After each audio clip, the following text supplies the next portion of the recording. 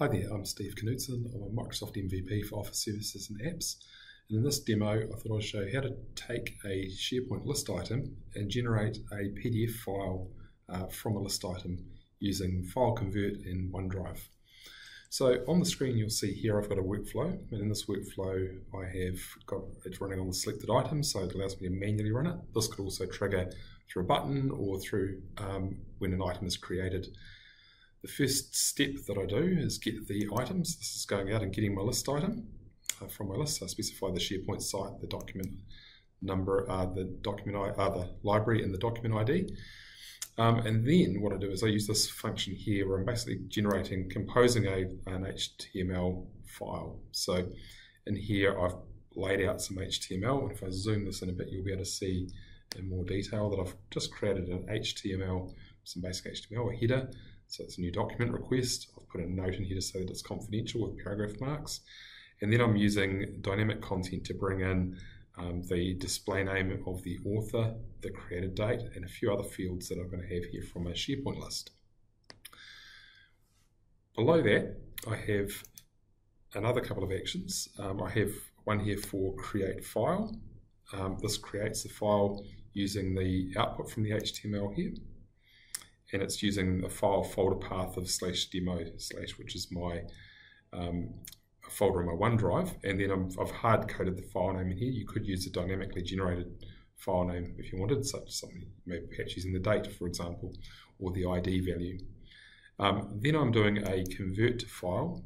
Again, I just pass it the file path, which is the output of this here, and tell it what type of file I want to produce. I want to produce a PDF. You'll see if I look in here, I can generate a number of different file types, but PDF is the one I want in this case. And then I do another create file. This create file is using the output from the first create file, and this from the PDF conversion, and it's generating a PDF file and using the file content from the PDF file output and sticking it in the same folder. If I pop over to SharePoint for a second, you'll see I've got a SharePoint list here. I've created a basic list. This list has a few features such as a document owner person field, a required date, a drop-down list for manufacturing, and so on. But this could be any fields you like.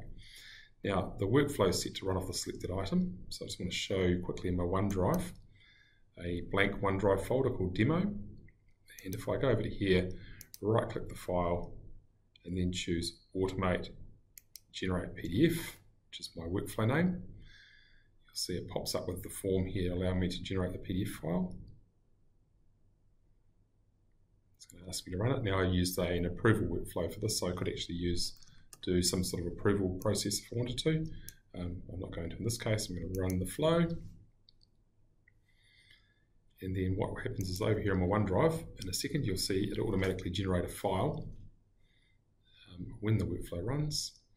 That file will end up in here. So the first thing it's going to do is generate the HTML file, and then it's going to generate a PDF report.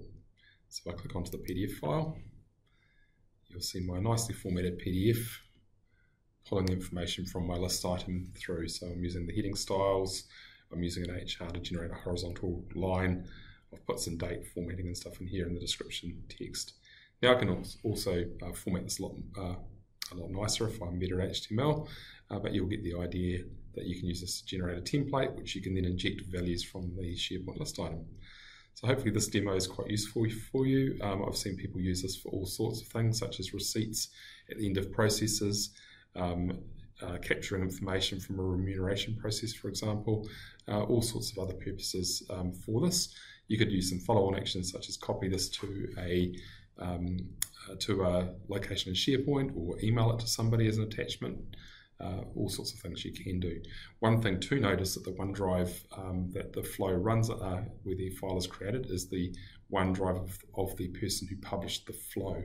So if you do have confidential information, just think about the permissions that you may need to have around that, or perhaps use a service account. Hopefully this has been interesting and insightful. If you need to grab this, you can pop to my blog. Please like and subscribe to my channel. Thank you.